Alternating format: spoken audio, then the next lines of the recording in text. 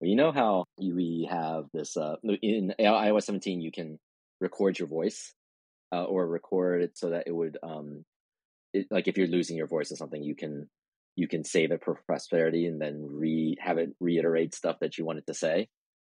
I mean, I think we should just do it and then create a script, have an AI generated script, and then have our voice read that script. This is either brilliant or terrible. We'll have Bing generate a script horrible. for us. I just want Bing to do it so we can say Bing generated the script because I think it's funnier than saying ChatGPT. Do you need a Microsoft account? Or Microsoft? Yeah, you need like a free Microsoft account. It's not the worst. Yeah. I mean, if you got to have I don't know what they're tracking about it. They're tracking all the horrible things you're trying to get. You're trying to get Bing to say. Yeah. Like, Bing, do you love me? No, seriously, do you love me? That's what. I don't think I've tried that one yet. Are you afraid? You're afraid they'll fall in love with you and start telling you to get rid of people in your life?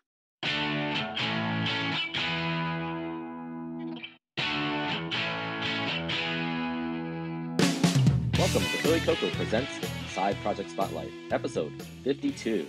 It's a developer's journey into making cool stuff. I'm Kotaro.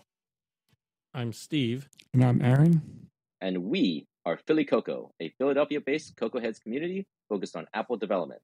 That primarily, but not exclusively, means iOS, Mac, tvOS, watchOS, and visionOS development. PhillyCocoa's two desire is to take you higher on your own developer journey. Holy crap, I just totally messed it up. I flubbed it at the end. I'm so sorry. That's my bad. We're not doing it again. I mean, we could do it again. But we're not. No. We're keeping that in. We're keeping that in. 52, does that mean we've been doing this for 2 years? I feel like we've been doing it for longer, but I guess slightly longer. Well, we do it every 2 weeks, pretty much. Yeah, like almost. Been pretty. I don't think we've ever missed a session. I mean, I could be wrong, but it's been pretty consistent because that's how we roll in PhillyCocoa. I know, right? We got consistent to a fault. Yes, no. I mean that was one of the things that I forgot if it was somebody from Philly Game Mechanics or somebody or Zorn that had said one of the key things to having a successful meetup group is to be consistent. Regardless, if anybody shows up or 50 or 100 people show up, there's always going to be highs and lows, but you have to stay the course. So just anybody who's aspiring or going through times of like trying to say, well, is this meetup worth it? How long, is it ever going to be enough people? I assure you, it's always ups and downs, and it just doesn't matter of being consistent and, slowly, incrementally get better or work to get better. Yeah, and that's a good segue into PhillyCocoa Updates. Ooh, we have updates? Well, we just had at the time we're recording this, we just had our side project Saturday recently, our latest one for September. Yep. And now it's October, and we have one more in person coming up at the end of the month. And then I think we're just going to play it by ear and maybe I'll do a Zoom call one of those November or December. But yeah, it's a tough time to schedule, and in the past, like literally nobody showed up, and it's we're not going to do an in person one though for the last 2 months of the year. Yeah, definitely. Everyone's gonna be busy with Thanksgiving and New Year's. Yeah, I think we would probably most likely take a break for November and December, just because, particularly when we schedule side project Saturdays at the end of the month, as you said. So it's not. Otherwise, you have to like move it up in the month, and it's just November and December are rough. So we'll probably take a break. So make sure you come to the next one at the end of October. It'll be on themeetup.com and probably on our website and stuff soon. We usually announce it the second week ish of the month. Usually when we put it up there after our monthly meeting. Yep. Which we do have coming up. But that last side project was a good one. We're still in the Willow Grove Giant Community Center. Plenty of coffee downstairs. There's a Starbucks. There's a Starbucks and coding upstairs in the community room. And what have we been trying to code up? Well, there was a lot of interesting discussion last time. People were doing their own thing, so I wasn't privy to all of it. I think there was some discussion about was there a discussion about a job questions or leak code. Leak code. We're still on that process. Who was doing that? There was Kevin.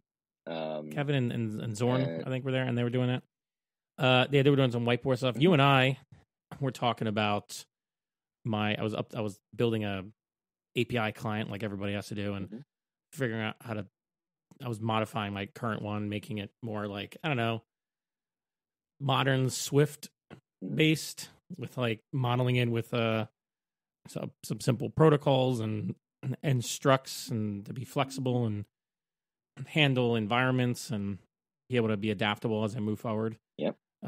To separate some concerns out. Mm-hmm. It was also based on some of the talk, Napier's talk, right? Right. It was the talk on, I think we mentioned before, it was the one on generic Swift doesn't have to be hard. It's a few years old now. And one of those, I think it's like a couple versions, but that are on YouTube. But he had some good insights in that one, and and he models like an API client loosely. I took some ideas from that. So you mean generics in Swift or generic Swift? Yeah, generic. It was about generics in Swift, but he used most of the talk is him kind of building up a API client by starting with concrete code and then separating concerns out. And I had concrete code, so I was separating concerns out. And one of his ideas I took was he separated like the transport level thing, like the thing that actually makes a URL request call, and from other aspects of it. And I did that too because that was one of the things I needed. I'm trying to make it easier to use like Swift previews for one thing, or testing. We might be talking about that later. The problem is, when you have an actual API client, you have to set it all up for real. Makes it kind of hard to do previews or control, the data you get back. Yeah. So, I separated out. I had everything in the original version was all kind of in like one giant method. It was like the first pass. So I separated that out to a simple protocol. It had like one function, like a fetch function that took, I think, a URL request, return data. That's what he did. And so then the client will pass will figure out the URL request from this other structure you pass into it, like the endpoint structure. And then it will get back the data, and the client will then handle turning it into a model. So it's all. Dumb question. Is that fetch just a more glorified GET request, or is it can you do a post and a GET? Is that flexible in that sense, or do you create a different method for that, a separate method for that, like a post or a fetch? Or So I have I'm modeling the resources of like a RESTful APIs. Okay, so like the endpoint would be like, I don't know, backyard squirrels, we'll say, because I don't want to copy Apple, and I want to get the backyard squirrels API. So like maybe one of the endpoints is nuts. Okay. So I had to create a structure. I create an enum. Okay. That and I had a simple protocol, and the protocol included things like what the HTTP verb should be as like a string or whatever, or in this case I think I modeled it a lot. But it has like a parameters, like an array of parameters is one of the things, and it has it also has like all this typical stuff. It has the path, the base URL and stuff that you made, and then you can make extension on that. So then I made an extension on that base resource protocol to provide like a default implementation that says, okay, default, we're going to assume it's a GET request, and there's no parameters, and maybe a couple other things, and then that just simplifies it later. And then when you want to make like a call to the nuts endpoint of the get squirrels API, you're going to create one, and you're going to say like the base URL is whatever, and then like the path is nuts, and then maybe I have to do a query parameter of like number of nuts. And so then that would be the parameters thing. So you do it as an enum, because that way each one of those, and this is like a common thing, it's not like my unique idea here. Yeah. This is like you see this all over the internet. Yeah. You take like the property that was from the protocol, like var parameters, which was like an optional list of like array of string to string, right? Yeah. And then you make that property. Then underneath of it, you say switch on self, because the whole structure is an enum, and then it forces you to go through each thing, and each one of those cases is actually the actual kind of call you'd make. So if you can get nuts, one of the cases would be get nuts. If you could post nuts, or you could whatever you want to call it, you'd have post nuts. So like each action you can take on the resource is modeled as a case in the enum, and then each part of the protocol which represents the information you need in order to create a URL request, you overload those properties and you switch on the enum in order to make sure you've exhausted everything. Now, it is a little bit of, like you have to write this stuff out, and that's why you write some extensions to simplify the basic cases. And some people don't like this, and I've seen other approaches that work fine. Mm-hmm. But I like this approach so far, even though you do kind of have to remember to override the stuff. I like it because it does. The one thing it does is it forces you to, and this comes from kind of the philosophy that I've been picking up from like the composable architecture, but it forces you to model everything. Like if you say, here's what I can put in one place, and I can put in one place in my structure or an extension of structure. I can say, here's all my cases. These represent all the things I can do in this resource, and then wherever I need to implement my structure to determine what a URL request is, I'm forced to model every case, even if that means like I just return nothing. Like I can't forget something. That's the important part about it. And it makes it easy to look at the code and say, like, what are all the things that I can do by doing it as an enum? In the previous designs of stuff I did in like Objective-C, for instance, you'd have methods you can look at. You'd have like function names and stuff. And in this case, instead of function names, you basically have enum cases that you're looking at if you want to figure out like what are the things I can do in this API. And I think I like it because it makes it very straightforward to just look in one place in your file. And then the other reason I wanted to do this was I'm structuring this app in Swift with a Swift package module. Well, it's like one Swift package and a bunch of modules, library modules that are inside of it because of reasons. Swift UI is annoying with multiple actual SPMs. Sure. But and so that means I can have a library that's an entire feature. Okay, the feature has a dependency on the API client. It may have a dependency on some shared theme or UI elements or something that you can put in the Swift package declaration. You can say these are the libraries it depends on. The package just has to implement that structure for the API client. It just has to implement like, here's my structure. And I also, what I've been doing is I've been doing it in a particular pattern. So I've been using enums to create namespaces to make it consistent. So even though it's multiple modules, I make sure when I actually implement my protocol, create my little structure to tell you what a resource is and the HTTP method and stuff, I put it under. I do extensions on I think I start with API, and then underneath that I put in enums to basically create quote unquote namespaces so that everything's organized. So then basically at the call site, this is what it looks like. You have your API client, and then you say API client dot fetch, and then the first parameter is the type. So it might be nuts.self, like nut.self, because you're getting a nut. Or an array of nuts. It would be an array of nut.self.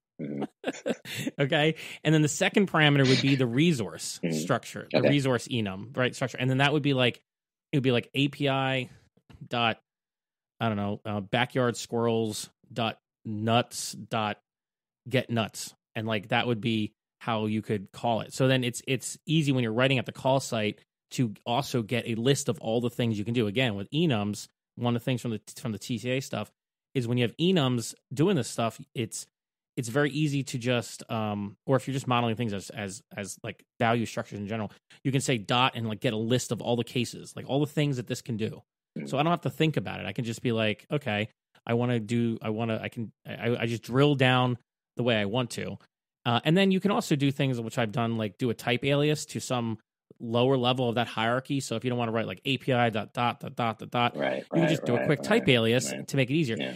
But everything is conceptually organized so that whatever module you're in, even though there are different libraries that could be in different SPMs, like whatever you are, you can still use the same API pattern to get. You can still find anything because I've learned from experience that when you're working with lots of APIs, you have a lot of API endpoints to deal with. Yeah. Sometimes multiple actual API servers with very different kinds of resources and stuff. You need to have some way to keep that all straight, or you end up wasting a lot of time just trying to figure out where to go in your code base to update stuff, or like where, like how to call something appropriately, like after you haven't looked at it for a long time, right? You're like, okay, what is this thing? And then this way, everything is kind of localized. So I go into the one feature package or library. I go into the folder called API client. I look there for the actual models for the implements that protocol, and there you go. And then as for the transport part of things, that I made URL session a transport. I just said that URL session and transport just has a method. The protocol is just one method. It's like fetch. As I said, it takes a URL request. So basic, and that's from that Napier talk. So then the URL session, which it's so far this is working, because at the time he did that talk, this didn't work. You had to wrap URL session, but it works. So that means my transport by default can just be a URL session, and it works. And I can change my protocol if I want a little bit. I need to, but it works. And then I create another transport, which was just adding my authentication to it. So what that did was it took a dependency on my authorization client, which is like an OAuth client I wrote, and that's a final class observable thing. And that's one of the parameters you put into the initializer for that. And then the other thing you put in that initializer is like your base transport, which would be like URL session. Okay. So then I can build, basically you can just kind of wrap, and this is maybe not the nicest, way of call site wise, but you can like say, here's like authorization transport. The base is a URL session, transport. And then inside the authorization transport, it's very little code. All it does is it like uses the auth client to like refresh a token if it has to, and get the bearer token and adds it as a header and spits back out a URL request to the base transport. Then the base transport gets that URL request, which now has the bearer token in it, and then actually does the request, because that's what the base one does. And then so that way you can kind of build up the functionality without putting it all in one giant method. And then you can do things like in a preview, you can just make a fake transport. I might have to modify this to make it a little bit more easier to do, but you can just make a transport and just overload that one function and return whatever you want. It doesn't really matter. Like, it depends on what you're doing in your preview. But if you don't need it to work, you don't actually need to get anything from that URL request. You can just just have it return like anything that is a data.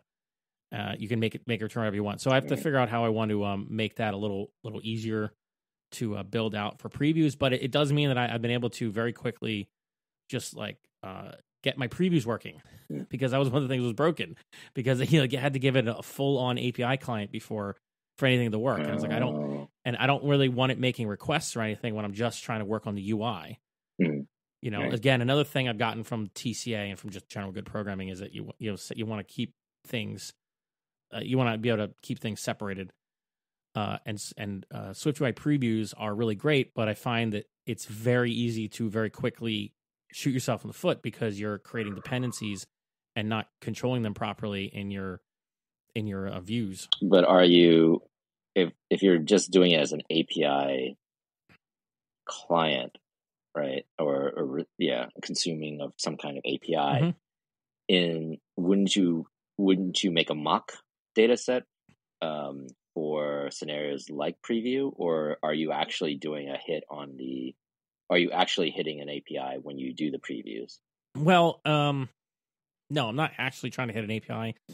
It's basically I'm trying to mock it. I'm just saying the Swift UI view I'm looking at takes in like the backyard squirrels model. The backyard squirrels model calls the API client internally and needs the API client as a dependency. So right now it's designed to take that in at the constructor. Okay.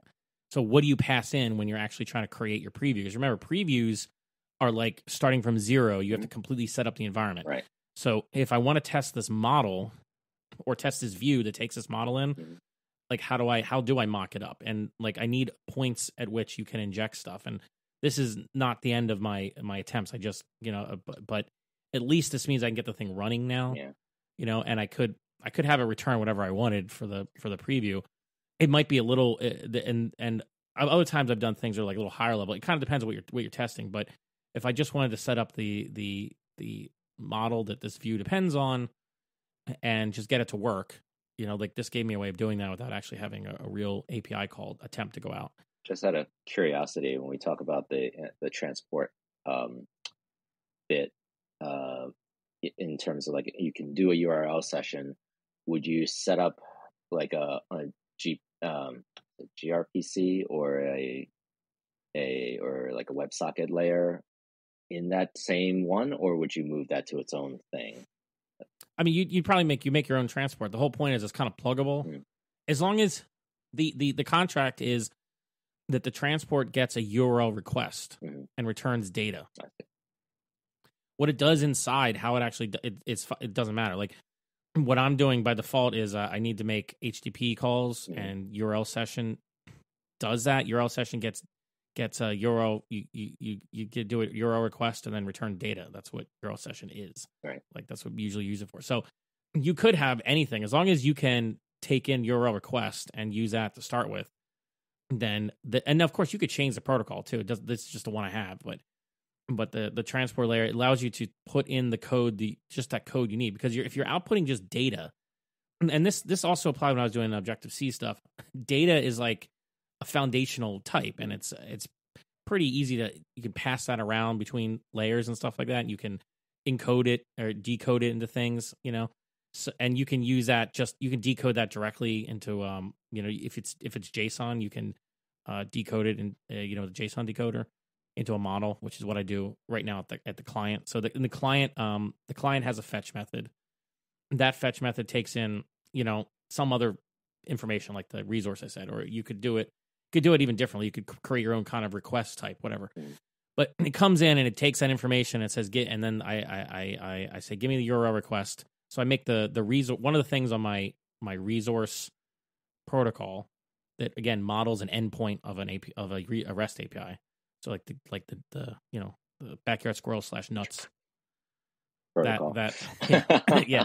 The protocol would say, as part of that, I have a function that you should override that returns a URL request. It builds it up based upon the information in the structure, like the base URL and the path and the parameters whatever you have, and then that way I offload that to that structure. So that means whenever that means everything is kind of centralized. It's working pretty well so far, and I think it's fairly flexible. So I can say I have this, this API and I have this endpoint, and I can model it out, and I can say this is everything it needs. And then in the client's only a few lines of code right now. The client just gets the URL request from the resource structure, passes it to transport. Transport gives it back the data, and then it takes the data and turns it into the model because the client knows two pieces of information. It knows the model type, right? Which is like the codable. Sure. And it knows the resource structure, which gives it all the information which allows you to get like a URL request. Right. And then the transport just offloads that, does whatever. So you can swap that out, do other things. So it's, for instance, one obvious thing to do is I have my default. You can easily have a default transport, just URL session.shared if you want. It doesn't matter, or a custom one, but that has no authentication parameters on it. So that's perfectly fine if you're just making calls to an endpoint. It doesn't require any authentication. But then if you want a version that does, then you just give it a transport that has that authentication transport added to it. So, and then you give that one to a different client, and that one works. And so, they can share a lot of the underlying code, but then you can just kind of modify them in small ways to kind of fit the different circumstances you need. So I'm probably going to need to make one to add different headers. And then at this point, I'm probably going to try to make maybe like a static factory method or something to put it all together more conveniently, so I don't have to like wrap them with like 3 layers deep with a nits, or do some other way of make the call site. But that's just like making the call site easier. Right. Conceptually, it's just making small bits of functionality that I can combine together, and maybe it's not the best way of like at the call site doing it, but it works. And so I'm probably going to need to make one to add headers for things, like if I need to set the document type or whatever I'm looking for. If I need to set like other headers, like headers for logging or something. Are you using UI component for that? That'll allow you to sort of specify those types of parameters. Like URL component? Yeah, so like you can define like domain name, domain schemes, base path, header parameters, etc.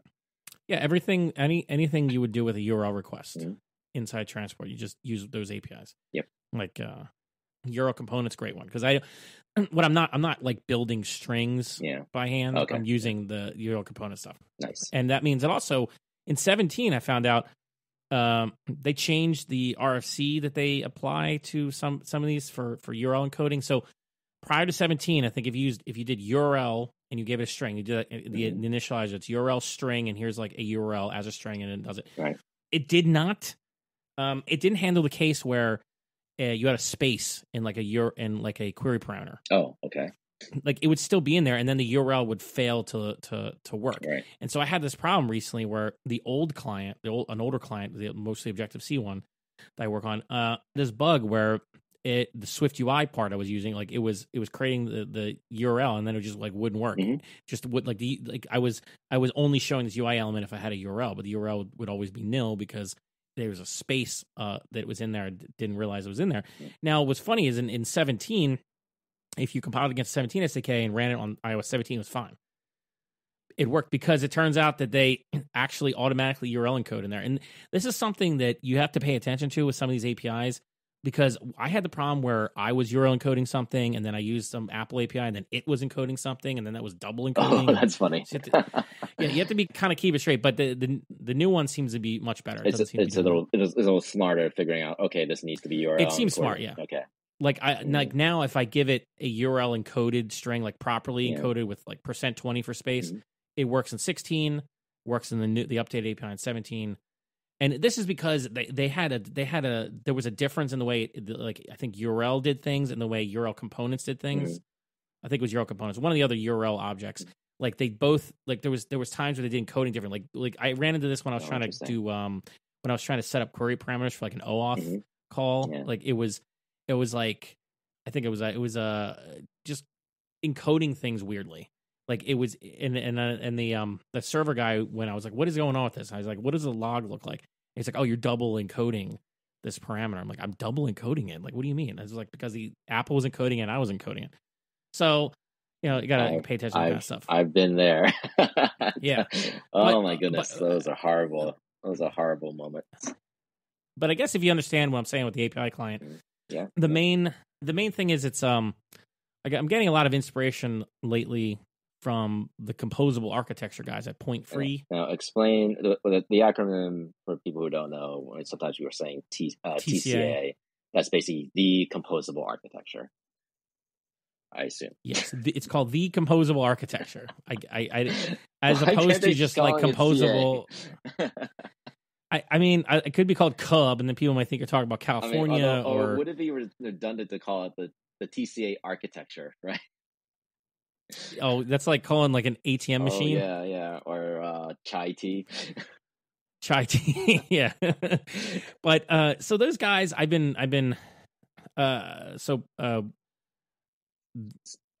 bought a subscription to their for a year for their website at Point Free. Was it .co? .io, I think. .io, yeah. And they have a long video series I've been working it through, and they have some really good stuff. And they talk about the Composable Architecture. CO. They have a particular philosophy about how you should build software, and they applied this to Swift UI as well. And I think TCA is actually a good architecture. It does kind of fit Swift UI, but I'm not going to go into whole detail about it because I'm not sure I could necessarily go into whole detail. But the kind of point is it's kind of based on Redux, I guess, if you know anything about Redux stuff on the JavaScript land. And everything you do is you're trying to model everything in value types. That's like number one. Create a thing called a reducer, which is just like functions, and you create you model out your state in this struct, right? So all the state you want, and then you say all the actions I'm going to do are an enum, and every case in there is one of the actions I'm going to do, and then the result of doing anything in your app is to call one of this reducer and one of these actions and to return some effect. So everything goes to this one place in the code, and it flows through. And so you call an action, the action creates an effect, and you can break it down into smaller and smaller reducers. If you can, please, for the people who don't know what a reducer is, please refresh our memory, or please remind us what it is. What they're doing is like they call it a reducer. is the combination of like your state and all the actions you can take on it. Return the result of a combining of the elements of the sequence using a given closure is what a reduce is. But you're saying that their version, reducer, is different. I mean, everything they do is taken from it's taken from functional programming. Yeah. But I'm not an expert in functional programming, so they just have a standard way you construct every screen essentially. So every model you make, you build it the same exact way. They have a protocol. I think it's called reducer. Yes. And you implement that protocol, and that protocol includes creating state, actions, and there's like side effects or something. So you just you don't have, and so you there's a given state of your model, and there's an action you're doing, and then the result is going to be a new set of state. Okay. And then, so it fits well with the Swift UI, where the UI is supposed to reflect some kind of state object, but what I get from them is I haven't actually used the entire, like the TCA library to build anything yet. Okay.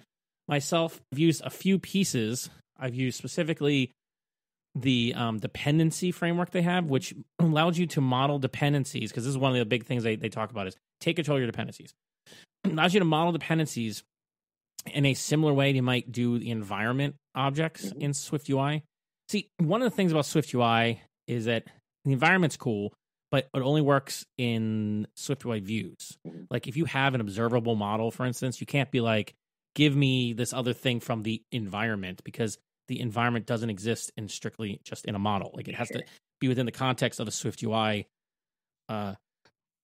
structure. So if you ever try it, it won't work. So anyway, but they have a way of doing you set up a dependency and you model it as, and their recommendation is you model dependencies as like value types, like a struct. And they have a specific protocol that they implement where you're required to give it a live implementation, and then optionally you can give it a preview implementation and I think a test implementation. And what that means is it's a function that returns the thing that you are saying is a dependency. And this allows you to do two things. If you have a dependency you control, you can often just say this thing implements this protocol and it works. Or you can do is you can basically wrap external dependencies. That's the main reason for this.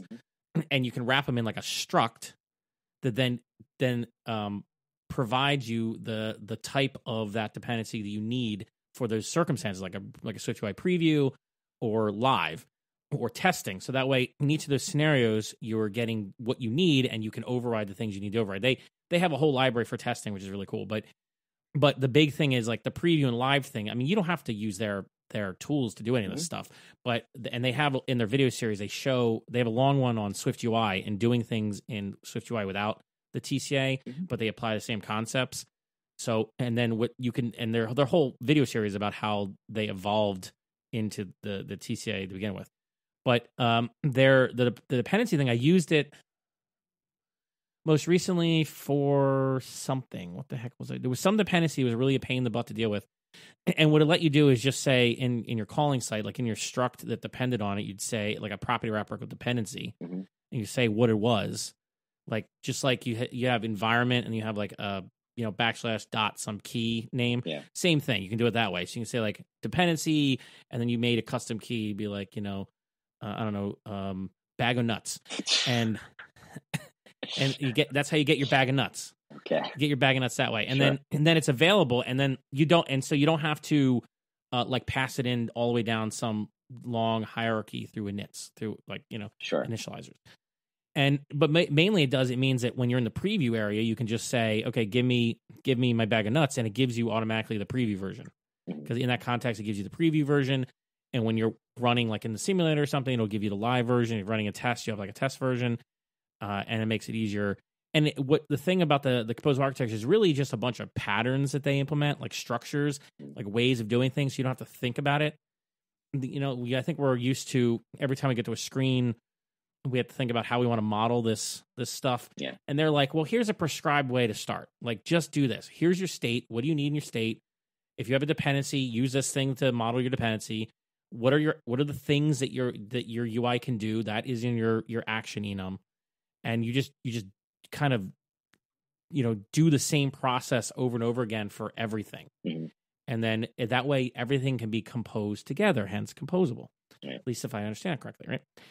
And some of the things I got from that, the dependency library is really good. They have a really nice Swift UI navigation library, Mm-hmm.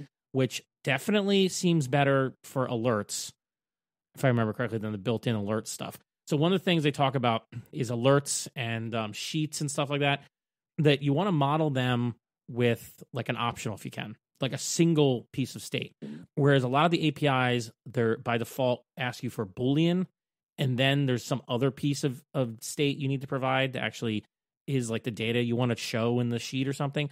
But really, that's a problem, because if you think about it, you can have these weird conditions where the Boolean's true or false, but then so is your state is in some weird situation. You don't want that. The whole point of their architecture is to avoid these kinds of scenarios. So ideally, it's cleaner and simpler. Just be like, well, here's an optional piece of state. If it exists, then give me my sheet and display it. And if it doesn't, don't. And they even have this really cool thing called case paths, which are modeled after what are the paths called for structs? You can get the navigation path, or no, the key paths.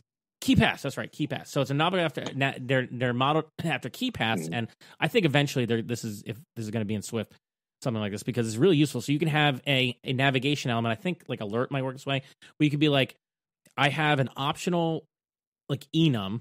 So if it exists or doesn't exist to activate this thing, but then the particular thing in the enum I care about, I can tell you what that is by giving you this path, this case path to it, just like you could a key path in a struct.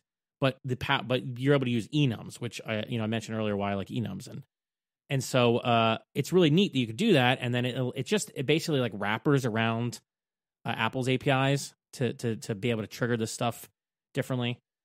So I use that a little bit, and I'll probably use that a lot more. And I started using their concept of modeling navigation with often with enums. Okay. Again, as a main thing. So like an easy example is a tab view is a top level view, like tabs. Mm-hmm. So if you use a default tab, like out of the box tab, structure, it only works when you click on the screen, right? But there's a version that you take a piece of state to bind to, so you can kind of control it programmatically which one you're on. So when you do this, you set it up this way. That means at the top level in the app struct on SwiftUI app starts with the app struct, right? At that level, you can say, here's I want to initiate this, my first view, my content view. My content view takes this model, right? This model is modeled in enum, and like I can basically say exactly what tab I want to start with. So I can, because the tabs are modeled on an enum. So each tab is a case in the enum. And that the model that view uses, is that enum. So, and then you set it up so that, that powers the actual tab displayed, so you can deep link. And if you keep doing this kind of thing throughout your app, or if you use TCA, you kind of get it mostly out of the box, I guess, if you do it the right way. If you do this throughout your app, that means you could theoretically like deep link into your app by just setting up the data structure at the top of your app, or just passing in the data structure however you want. And so during development, what's nice is you can say, I always want this app to run, especially when you have to test things on simulator, because not everything works in preview. I can run it in the simulator, and it'll just always run to exactly the screen I want. They have examples in their SwiftUI demo set of videos that they did, where they they easily just change a few things, so a few things at the app level, at the abstract level, and every time they open it, just goes all the way down to literally an overlay, a sheet with like a thing with a particular field highlighted. Like they went, like you can go all the way to that level if you want to, all the way, and so then you get this. So during development, you get this easier loop when you have to use simulators. Or even like previews, you can just kind of open the thing, so you don't have to like click around to go into things. And it really helps with if you do want to actually implement deep linking from a URL or something, that means that you just have to parse the URL and then create the structure and then pass that structure in to when you at the entry point of the app, and you're there. So there's a lot of really good ideas and in the Composable Architecture, and I highly recommend that you people check it out. I'll put the link in the show notes because I do not fully grasp it because I haven't used it totally, and I'm still a student of the Composable Architecture, and I do hope to use it on a side project. I'm not ready to use it for real in like work. I think I really have to understand it and do it in some other much smaller project than my primary day job before I would jump ship. But there are plenty of big shops that do it. I'm pretty sure the Arc browser, if I remember correctly, is a TCA app, and that is huge, I imagine, because it's a web browser. So it can be done. If you start going down the rabbit hole on YouTube, you find all kinds of cool information, especially about like the edge cases. If you have a really big app, like performance considerations and stuff. But what's really exciting is that they're working on using the new features from Swift 5.9. The what am I thinking of? The macros. I'm blanking here. The macros, yes. I need more coffee.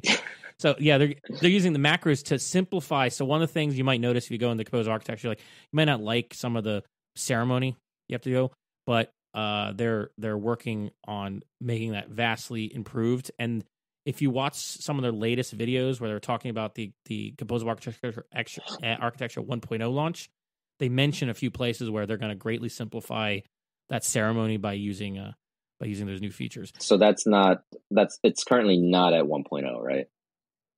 No, it is. 1.0 just came out. It just came not out too long ago. Oh, okay. And they to them that means 1.0 has everything you might need. Okay. To build like a full app, I think. I see. But it's not. It doesn't. It's at 1.2 now. Is it? Well, the next versions of it are going to have even more like the macro support. They're going to start a series on macro stuff, I think, next week. Okay. From when we're recording this.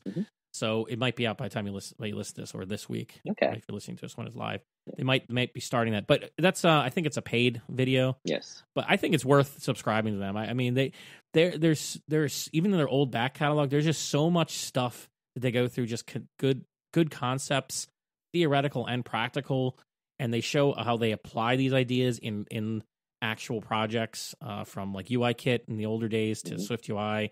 So even if you don't like use their stuff, their ideas necessarily, you agree with them totally because they're opinionated.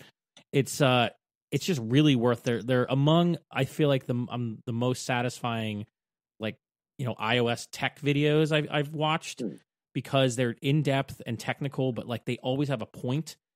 Like they make a point of making sure that every one of their videos has a point. Like at the end, they could say why you'd care about this. And I think it's cool. And functional programming is awesome. So the more I think we understand functional programming on the iOS side, the better we'll be. Sure. Because there's a lot of concepts in there that can really help your everyday development if you grasp it. And Swift UI does have some decent amount of functional programming support. Yes. So. Yes. Yeah, there are a lot of times where I'll go, oh man, I can't believe I can do this now, all in this like nested array of or some kind of collection or something of that nature. I just do it in one line, slice and dice it in one line, and be like, oh, that saved me like, at least, I'd say maybe 6 to 10 lines of code. Exactly. And over time, that's a lot. So, well, I mean, and when you think about everything as things being a function, then that gives you a lot of power with just the function. Functions are easy to make. Functions are first-class citizens in Swift. It's something that I've been using conceptually more and more as this last year, as I really gotten to do much more Swift UI stuff, and less Objective-C. Like mostly, I only do Objective-C now to maintain really old stuff. But even back then, I used a lot of closures and things. But it was much more awkward and difficult to use functions there, because you had it was just awkward, you know what I mean? Sure. If you remember the Objective-C days, to like figure out method signatures and stuff. But it's easier now. If I remember the Objective-C days, oh my goodness, that's a good question. Yeah, well, they're fading from my memory too. When I go back to Objective-C now, I forget to put the semicolon in. That's how I know it's switched. I forget to prefix everything with @signs. I completely forget how to initialize an NS string. Yeah, I mean, it's hard to go back and forth. I do it, but I am noticing that I am now like definitely Swift first in my mental model. Aaron, you were there for the Objective-C days, right, Aaron? No, I skipped that. Oh, how dare you! Lucky you! How dare you! You know what? I'm going to make you do some Objective-C code at work. I have done some stuff at work with it, but I wasn't using it from the beginning. Right? Yeah, it's not bad or anything. It is great for the time, especially. But yeah, it's not. It's one of those things because we had autocomplete worked really well in Xcode for Objective-C.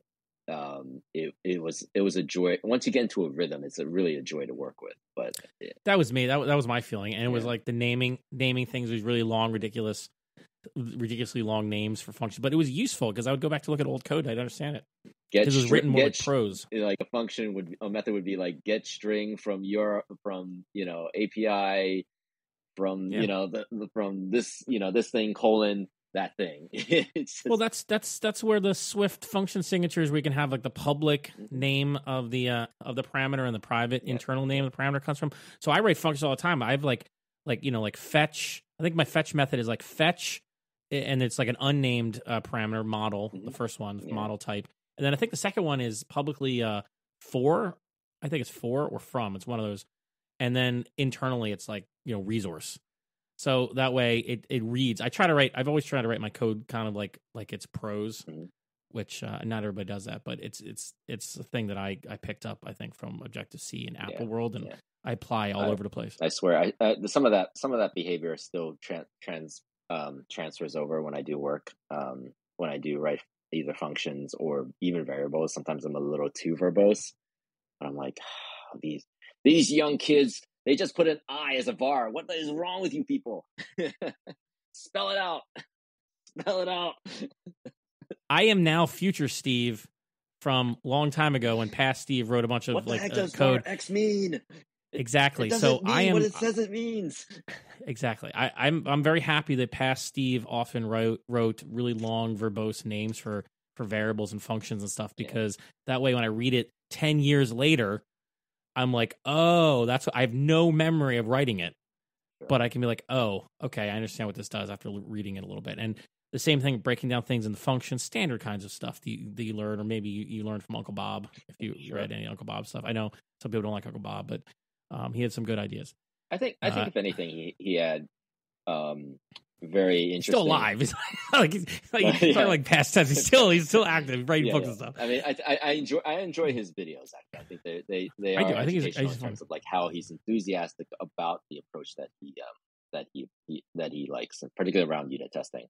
Exactly, and unit testing. Yeah, I wouldn't even talk about unit testing with the Composable Architecture. That's actually one of the biggest things. And if you watch their videos on unit testing, it's going to blow your mind. It really will, because like if you use their architecture, like their testing framework is so nice, and I wonder how it's gonna how the new Swift testing stuff that I saw a preview of is gonna like work out with that in the future, because it looks like they're making there's like a I don't know if you saw, it's like a Swift testing SPM, I think he's gonna install. Yeah.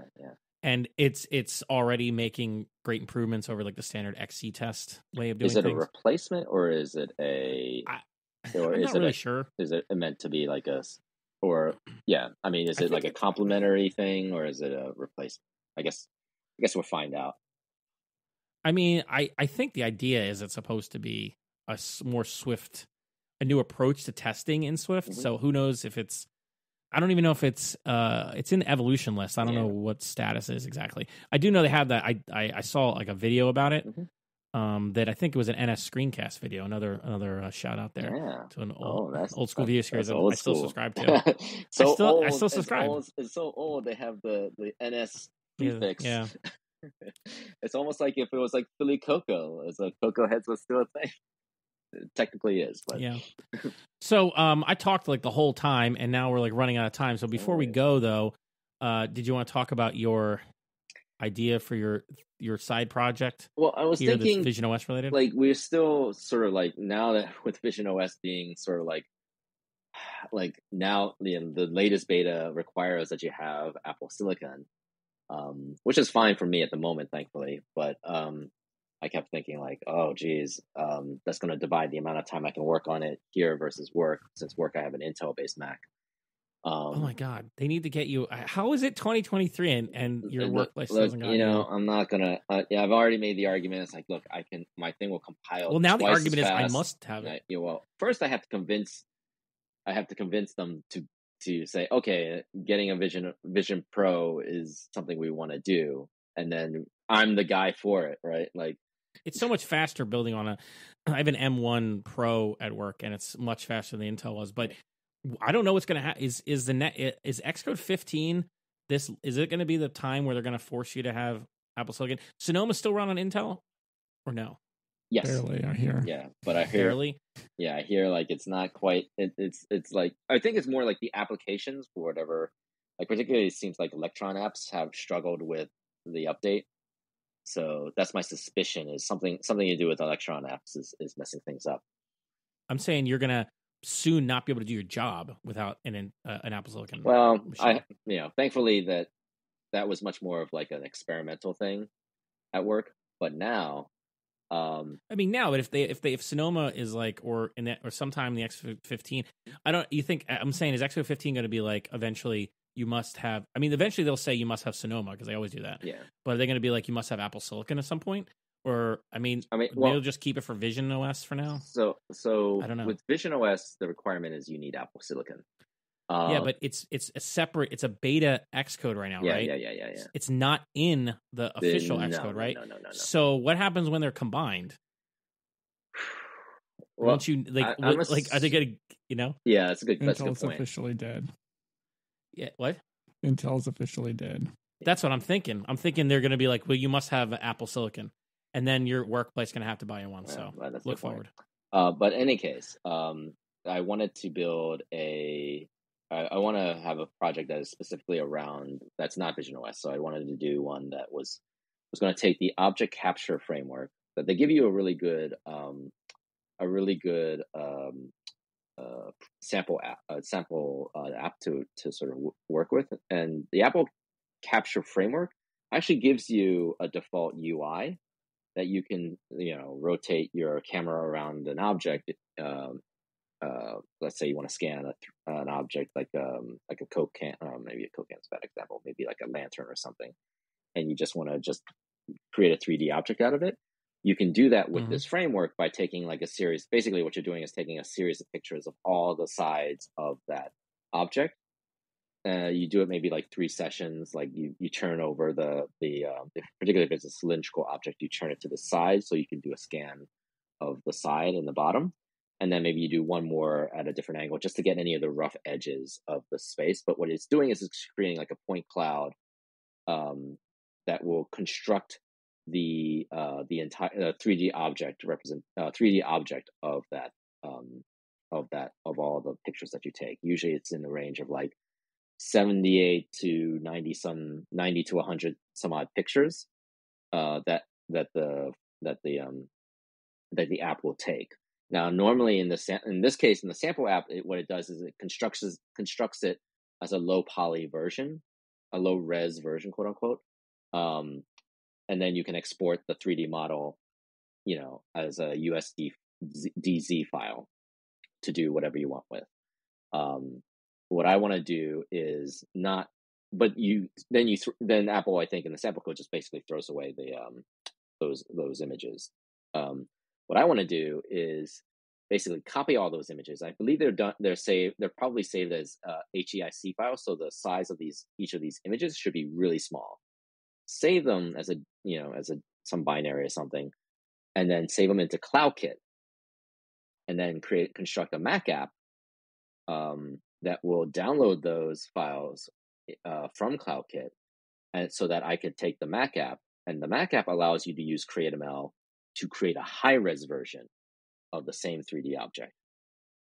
So what I want to do is sort of construct a side project that will take the object capture, take all the photos, save all the photos, make sure that it's up in CloudKit, and so that we can sync it to my Mac app, which will have enough power, basically, to run the high-res version of the same command.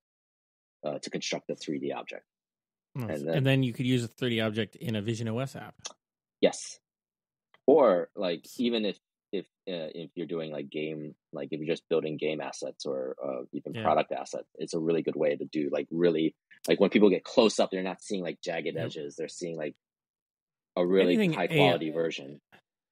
And anything AR related in general is good for this. Not even if it's not running on Vision OS, because I don't think the Vision Pro is going to be widely adopted anytime soon. No, even when it comes out, it's like it's not going to be huge numbers. So AR stuff is still going to be on the phone and iPads for most people for quite a while, I think. Yeah, right. But still cool. There's still cool ideas for that. I mean, we've talked about before about ideas about integrating like AR assets into movie productions, like making movies and making it easier to do like effects of sort, or bring in like your real life objects, or bring in because that's the thing, you could bring in virtual objects, but bring in like your real life props in a virtual environment, or doing stuff to them. Like, I don't know, it's a useful potential tool. I've seen some cool demos on X using the scanning like statues and stuff, and I was like, I don't know how much time they spent because they looked really good. I mean, the thing that's really funny about that is like you have to learn how to properly hold your device. Otherwise, you won't like you spend like forever trying to like get the right angle to scan the damn thing. Yeah. Hashtag you're holding it wrong. Yeah, no, literally you are. Yeah. But yeah, no bumper will save you this time. No, not at all. Actually, you have like, it's hilarious because it has like this little like indicator that tells you what areas you need to continue trying to scan. So like there's like little dotted rings, and like they're like they're all gray until you like you get the right one, and they'll turn white just to indicate like what parts that are still like are still. So all the gray areas are the parts where you need to keep pointing your camera at. So like you're doing this all the time. It's like this is like one line that's left, and you're just like, come on, capture the damn thing. Yeah. So, but it's But again, like, so. Go ahead. Are we gonna build this? Are you gonna build this? I am going to start the project, and we can all build it together. But I'll definitely build it because I want to build it for now as an internal project for my own purposes. Yeah. But then we can try it out. Yeah, we could try it out. Because we'll see if the CloudKit stuff works between multiple devices. We'll see. One of the things that'd be interesting is like I'm going to use Swift data. So I'm using Swift data to manage and architect the data model, for which then we'll see how Swift data and CloudKit sync works out. Yeah. And Azam has a course, conveniently enough. Muhammad Azam. Yes, I will have to watch that course. And I'm telling you, we should go into in a future episode all about observable and Swift data, because I mean I didn't really use any of this stuff until 17 was released. I wasn't really using the betas, and oh my god, like it's just so much. It's just nicer. Like observable is nicer and better. Yes. And the little that I played with Swift data is like, wow, this is so much better than. I mean, it is basically core data underneath, but it's like. It's still better. It's like more. It fits in better with the Swift world. I feel it'll feel better until you have to like get into the really nooks and crannies and start doing like nested objects or references or that kind of stuff. But like the 80% or whatever you start with is a lot easier. So I don't get you on board. I don't think I'm doing anything too complicated. So that's well, thankfully we have Muhammad Azam's that's right. His course. I did buy that course. I have to go back through more of them because he adds stuff to it. Well, he certainly had to change a lot, I remember, because of the changes that were happening midstream. Oh, it was that's not why I didn't use it during beta. It was like so I would see his post and it was so broken. Yeah, it kept breaking. Yeah, I was like, okay. Well, I think we're like out of time now. As you have a hard out. Yes, so we have to wrap things up until next time. Yes, you can learn more about PhillyCocoa at PhillyCocoa.org. There you'll find links to our Slack group, meetup schedule, and contact info. If you're feeling generous, leave a review on Apple Podcasts, Spotify, or whatever your podcast platform of choice is. And please share us with all your developer friends. And one more thing, I'm back to jokes. So joke number 1. I think my partner is having an affair with a systems engineer. I saw them in bed. In bed? As in bed. Yeah, anyway. In bed. Yes. Joke number 2. Why was Satan cast from heaven into C++ hell? Why? Because his code kept triggering undivine behaviors. Oh my god. Undivine behaviors. Joke number 3. Here are 10 reasons why out-of-bounds access is bad. Number 11 may surprise you. That was good. I like that one. Till next time, good luck on your own developer journey. We will cheer for you always. Backyard squirrels.